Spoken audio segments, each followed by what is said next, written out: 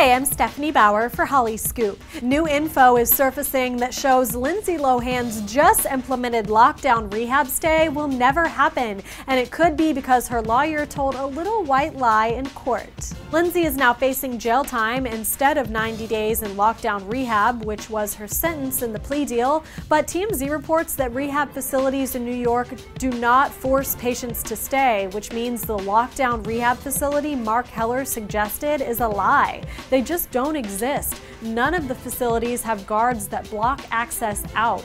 Law enforcement sources say prosecutors offered the plea deal based on the info provided by her lawyer, Mark. Now prosecutors are checking to see if Heller's representation was false. A source says the sentence was actually 90 days in custody, and lockdown rehab would satisfy that. If there's no such thing, then she'll go to jail for 90 days. For the latest, stick with hollyscoop.com.